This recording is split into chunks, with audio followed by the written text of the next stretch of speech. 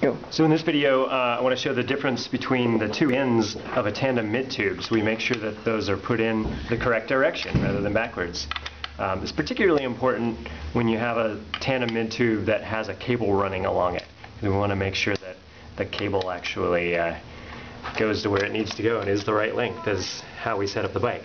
But here behind this sleeve, you'll see that there are flat cuts, and so this can expand and collapse basically to allow the tension on the timing chain to be correct. So those made up and fit underneath the 3-bolt connector, whereas on the other end of this tube we're going to find a scalloped cut, a coped cut at the end of the tube that allows this tube to mate up correctly with the front end of the bike. So when we were originally assembling this bike,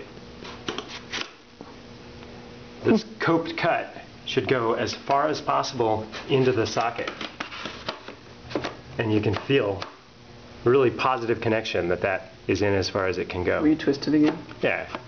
So like, as you twist I'm it, pushing in, if I'm anything other than the right rotation, I can't go all the way, and then whoop, there it goes. So that's in all the way. And on the bottom, where this is even more important, we're going to have a coped cut just like the one we saw. I'll put those up side by side so we can visualize it. We're going to have a coped cut just like that, so that this piece inserts all the way in and kind of wraps around the bottom bracket shell.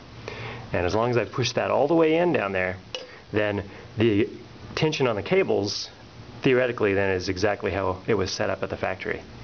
Anything other than all the way in, if it's turned a different direction with a twist, or just not put in all the way, or if you tried to do your timing chain tension with moving this joint, then the shift and the brake cable tension is going to be thrown out of whack.